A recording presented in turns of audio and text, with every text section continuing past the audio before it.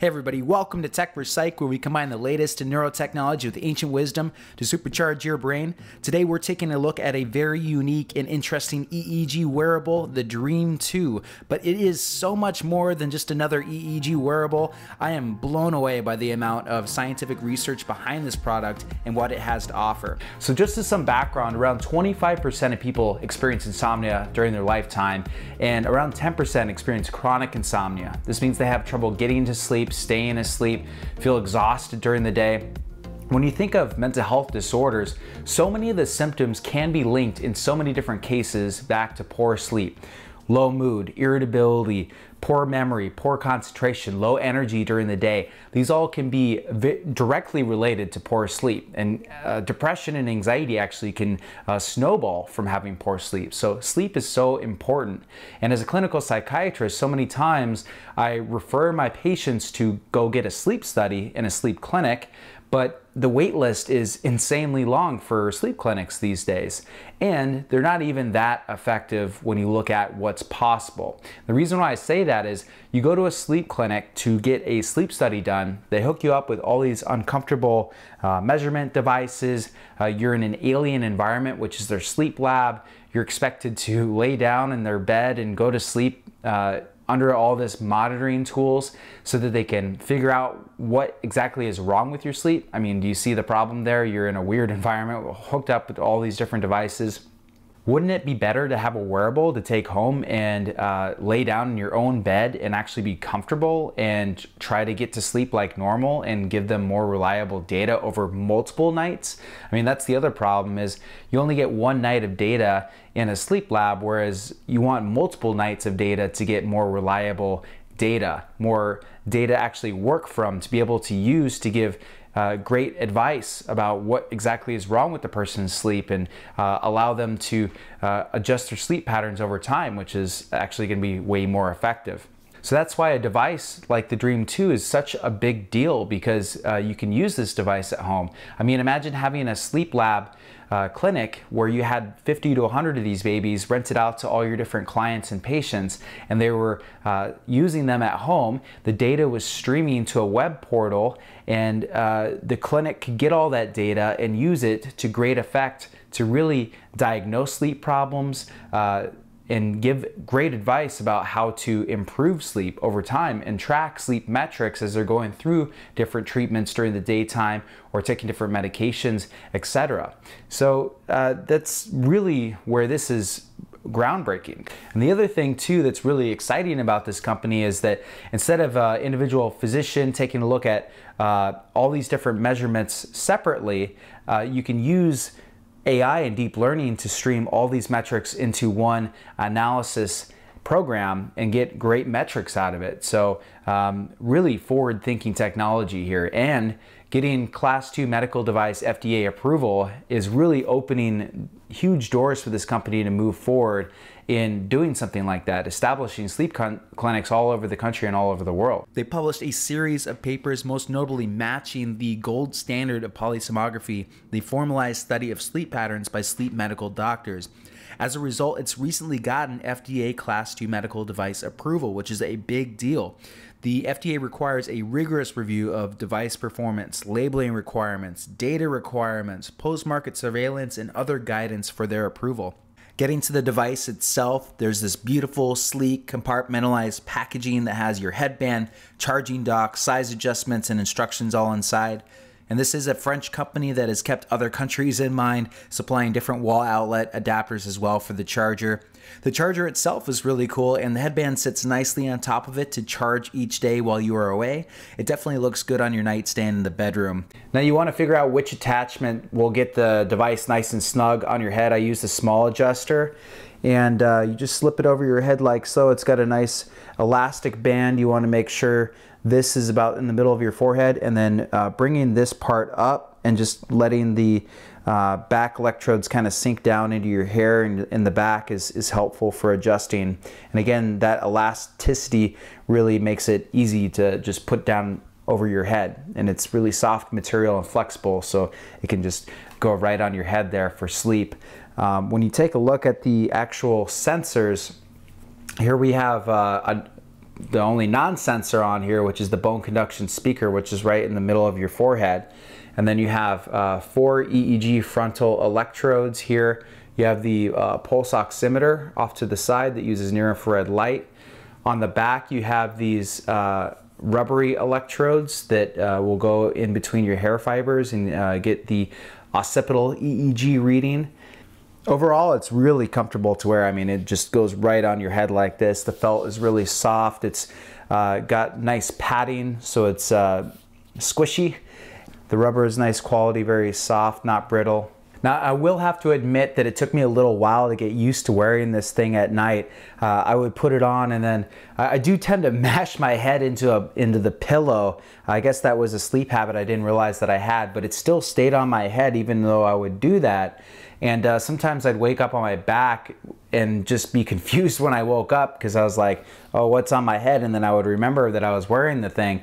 But over the course of night after night, I got more and more used to it, and I stopped waking up in the middle of the night and being like, well, what's on my head? And then remembering that it was on my head. It was like I would wake up and I would just go back to sleep. I wouldn't even think about it. So, and definitely over time, those minor inconveniences became even smaller because I wasn't worried about having it on my head, and it definitely would beat having a full-scale polysomnography test for insomnia, I can tell you that much. All right, so taking a look at the software, the app has a very attractive color scheme that keeps pace with the vibrant pink of the logo. It's very well organized. You can navigate through intuitively. You can see here nights of sleep that I've already logged for the assessment stage. Let's click one of these real quick. It was actually one of my best nights of sleep out of the assessment stage.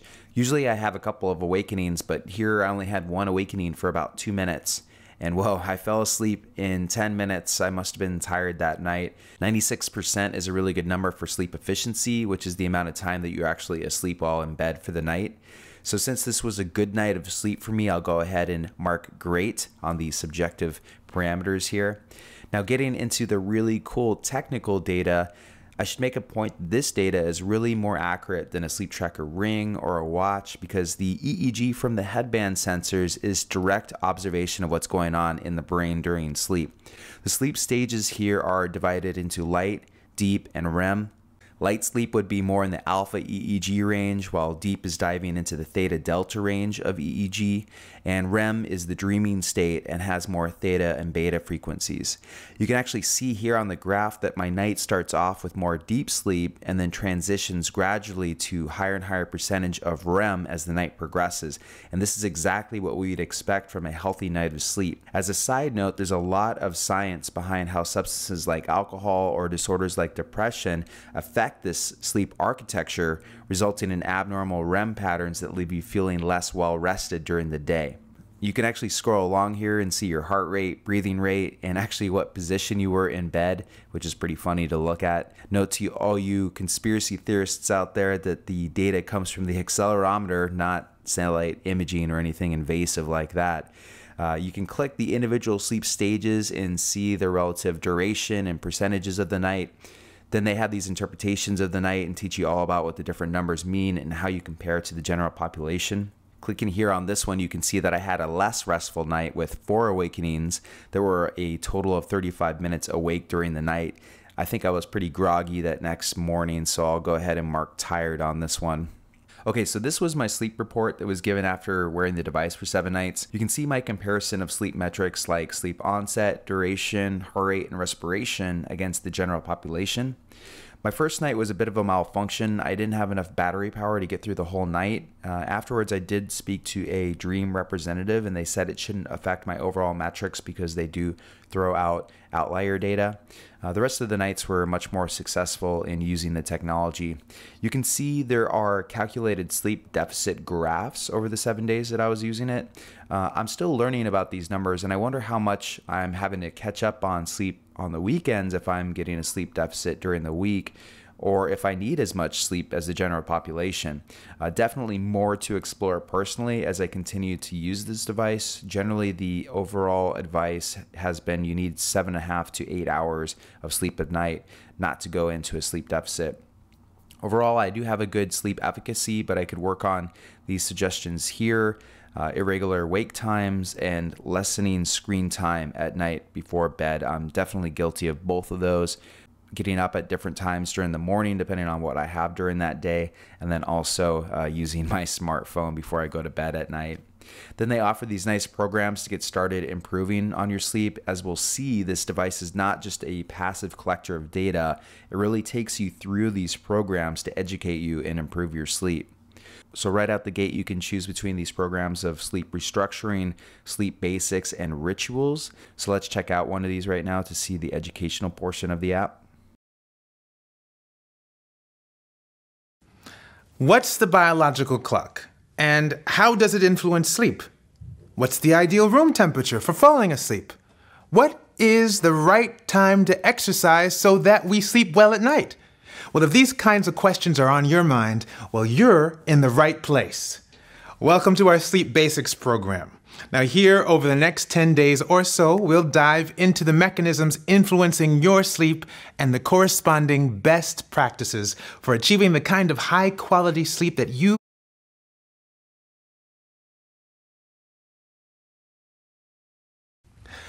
taking your morning coffee at the office, never missing a Sunday jog, enjoying some chamomile tea before bedtime.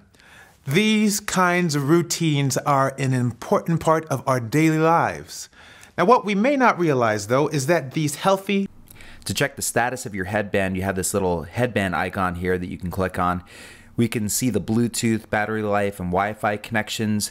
It's important to note that both the Wi-Fi and Bluetooth turn off during the night so that your head is not subjected to these frequencies all night while you sleep. You can see a live EEG tracing to test the connection while you are wearing the device. The app does not readily offer raw EEG data, but there's definitely a researcher plan that you can ask Dreem about to get access to that raw EEG data with the device if you're a researcher. If the EEG signal is not good, they do have a tutorial to show you how to improve the signal by wearing the headband more correctly. Another feature that I should mention is that they do have a nice body scan, breathing, and relaxation exercises that you can practice to further improve your sleep. You can record your relaxation sessions and naps, as well as a full night of sleep. As far as price goes, their website currently shows for just shy of $500 to purchase the Dreem 2. Now, while this may be more expensive than other EEG wearables, let's keep in mind that this device is specifically designed for sleep, has multiple biometrics, and has gained FDA Class 2 approval after a rigorous review process, which is a huge deal. This is certainly not a toy and can legitimately be used as a clinical tool to help define and treat sleep disorders, either by consumers troubleshooting their own sleep problems or by providers that have clients in need of sleep data analysis and insomnia treatment. So I hope you enjoyed my review of the Dreem 2 EEG wearable device. Highly recommended if you have sleep problems or if you're a sleep researcher or a clinician. It's Dr. Cody Rall with Tech for Psych. Talk to you next week.